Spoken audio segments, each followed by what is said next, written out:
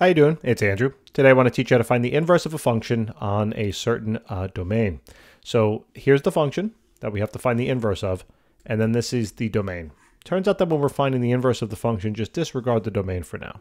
All right, so we're going to follow a simple of 3 to 4 steps. It's very easy. Anywhere you have an f of x, what I want you to do is I want you to rewrite it as a y. That's all you're going to do, first step. Okay. Then what you're going to do is everywhere you have a y, you're going to write x. And everywhere you have an x, you're going to write y. So you're basically kind of flip-flopping the x's and the y's, more or less. Okay? And then what you're going to do is you're going to take this equation and you're going to solve it for y. Okay, solve it for y. So if I have to solve this equation for y, I have to get rid of that. What happened to the minus 3? Yeah, that's a good question, right? Minus 3. There you go. Okay, so we got to solve this for y. So what we're going to do is we're going to first add the 3 on over, right, to the left-hand side, because we have to isolate the y all by itself, and we always take care of addition and subtraction if we have that first. So it's going to be x plus 3 is equal to now y plus 1 squared. Now to get at the y, we're going to have to get rid of that square. So we have to now take the square root of them both sides. Okay, so the square root then of x plus 3 is going to be equal to y plus 1. Remember, it just gets rid of the square there. And then we can easily solve this now for y, just subtract 1 from each side. And it turns out that this is going to be x plus 3 minus 1 is equal to then our y. All right? And that's basically it. I mean, that's the inverse function. So just to clean it up a little bit, instead of writing then our y at the end, all you're going to do is instead of writing the y, you're going to replace it with an f of x. All right, but you're just going to write a little minus 1 on the top just to denote that it is the inverse. And then you're just going to copy basically everything else.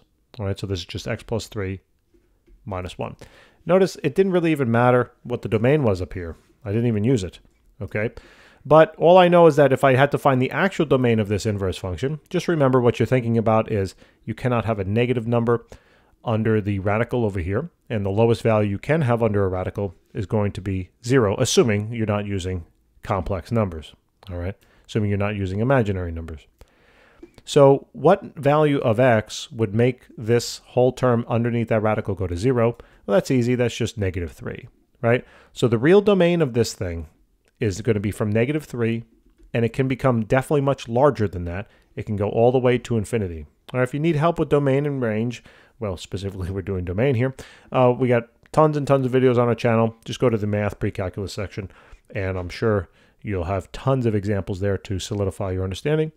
But that's it. And if we notice, this given domain is contained within the overall domain of the inverse function.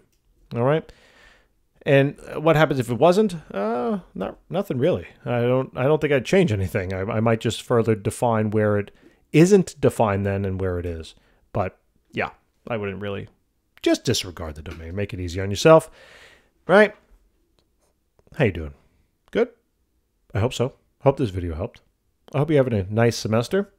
Probably a little bit, maybe about a month in or so, depending upon the class. And yeah, hope everything's going well. I really do hope these videos are helping you. We have thousands of solved problems out there.